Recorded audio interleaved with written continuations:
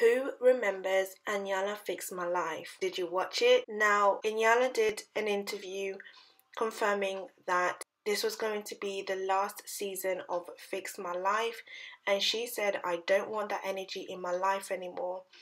She's been doing it for a very, very long time. Guys, if you have been watching it, you know what it's all about. It's basically her sitting down with families. She is an inspirational speaker. She's a life coach. She refers herself as a spiritual healer. In the interview, she talked about the scrutiny she receives as a television personality, and simply just saying that she doesn't want that energy. She doesn't want people looking at the way her hair is, her makeup is, her nails are. And I think we can all see how social media works, and how not only people are opinionated, but how brutal people can also be with their opinions and with their words. Now, she goes into details about why she decided to pull the plug on the show. She says, I am a teacher, that's what I am. I'm an educator.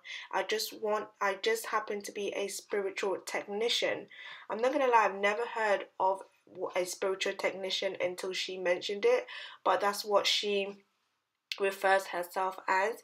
She says, I teach about spiritual technology, and that's what I've always done.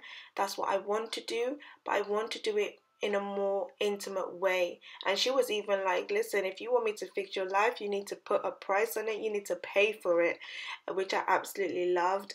I want to do it where people come to me because they want to learn, not because they don't have a date on Saturday. And I wanted to do where people aren't scrutinizing my hair and my nails. Now, she has been doing Fix My Life for 8 years, and she says it has taught her how mean and nasty and unkind people can be.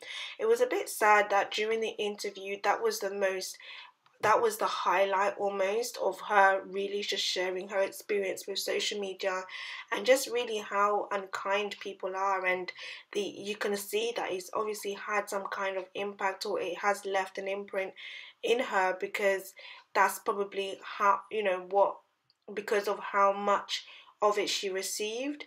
She says, I don't want people calling me names and talking about me. I'm just very sensitive to energy. I don't deserve it and I don't want it. So now if you want a piece of me, you gotta come and you gotta pay for it. I love that though. It is the last season. She says it's her legacy season. She's out. She's saying that this is not completely the end of her. It's just the show itself that she is going to be ending. Now, the show itself were very intense if you watch them, but I enjoyed them. I like the fact that people face their traumas and face their pains rather than just brushing them under the carpet.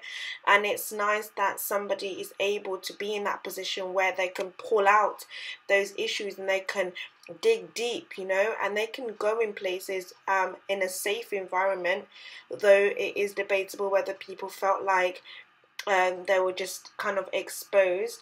But for the show to have gone on for so many years, I suppose people felt like they could go to her.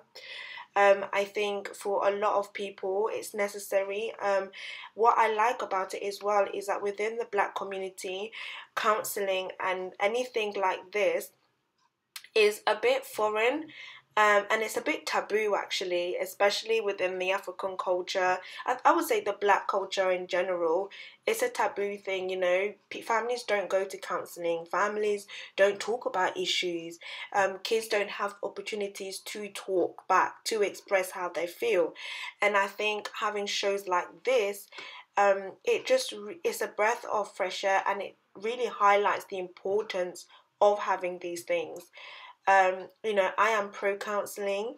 I think as Black people, because from a young age we learn to just suck it up and not speak, it really actually does reflects in our adult life, in our relationships, and how we communicate with our friends and our partners. And to an extent we are quite closed and stiff, and we don't know how to be vulnerable and how to show emotions. So for that, I definitely give her props and credit for. And I love the fact that yes, it was predominantly Black, because it needs to show that reflection that we have a lot of healing we need to do. And Black people just don't talk about emotions. We don't do emotions, and it's important. Our emotions are one of the biggest parts of our beings, and if we don't look after our soul, and if we don't look after our emotions, and if we don't pay attention to it, then we are just going to be self-destructive for the rest of our lives. But guys, let me know your thoughts in the comment section. Are you going to be sad to see the show gone? I definitely am. Thank you so much for taking time to tune in. Do like, comment and subscribe.